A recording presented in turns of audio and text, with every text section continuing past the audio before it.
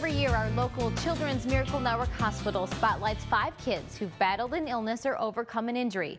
They are called the CMN Hospital Heroes. This morning, meet our lacrosse hero, whose disease could have gone undiagnosed if not for his mother's amazing memory. Over the last year, nurses have started hundreds of IVs on Jonas Kugler.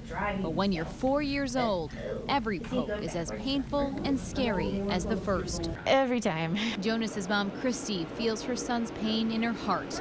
Every 3 months, she nervously watches as doctors sedate her baby and scan his tiny body for signs of cancer. I'm not a fan of the week before scans, and until about 3 o'clock on scan days, it's a little hard. I win.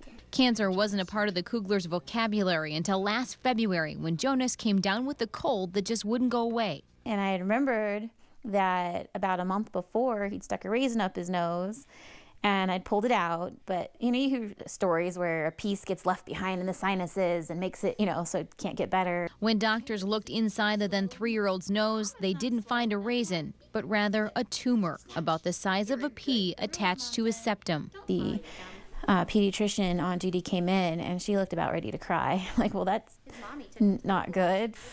I knew something was up, and she sat down and said, "I'm really sorry to have to tell you this, but your son has cancer." And not the words I wanted to hear. Rhabdomyosarcoma is a rare childhood cancer of striated muscle. It's treatable, but the path to recovery is long and painful. There was just that time sitting next to his bed, looking at how small he was, 3 years old, and trying to reconcile why things like this are allowed to happen to little kids who haven't done anything. And doctors removed much of Jonas's tumor, but because of its location, couldn't get it all. Jonas received 24 weeks of chemotherapy. He lost all of his hair and most of his energy. Then came 20 days of radiation. Unable to lay still, Jonas had to be sedated for every treatment. The radiation was so powerful, he developed mouth and throat sores that bled. He would take a bite of food, just something simple like bread, and scream in pain and try really hard to chew and swallow, screaming, and then he would try again because he needed to eat. The Kugler family says Jonas's positive attitude helped them get through the most difficult days of his treatment, as did their faith and the support they received from family and friends and Children's Miracle Network hospitals. CMN provided the Kuglers with food vouchers during Jonas's numerous hospital stays.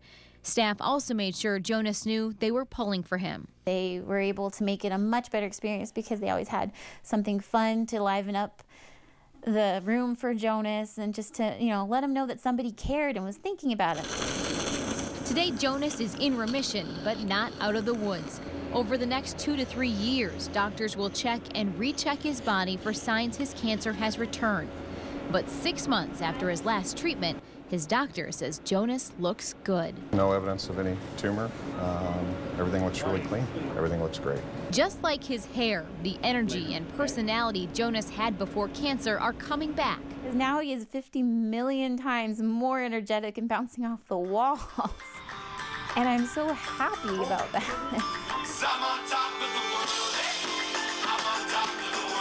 Needle pokes and IVs are now few and far between. And Jonas has time to play. Children's Miracle Network raises money for kids like Jonas year-round. On top of meal vouchers like the Kuglers received, the charity also offers families gas vouchers and helps them pay for medicine and equipment not covered by insurance. For more information on how you can help CMN hospitals help area kids, go to the website on your screen. And WXOW is proud to support Children's Miracle Network hospitals. All of your money, every single dollar, stays local to help area kids. It's a great organization.